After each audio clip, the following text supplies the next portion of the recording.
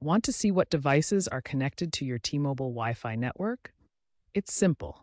There are primarily two ways to do this: using the T-Mobile Internet app or through your T-Mobile account online.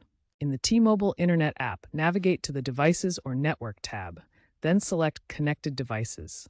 This will display a list of all active devices on your network, including device names, MAC addresses, and IP addresses. Alternatively, you can log into your T-Mobile account on their website, go to the Home Internet section, and find the devices list there. For advanced users, T-Mobile also offers developer APIs to programmatically access device data.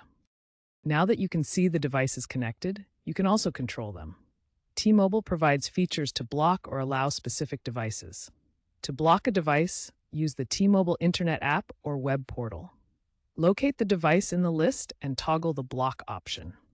This prevents the device from accessing your network.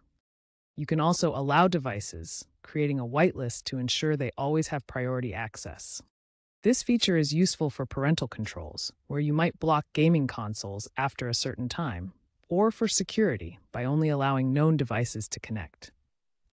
These controls work by filtering MAC addresses and using firewall rules within your T-Mobile router.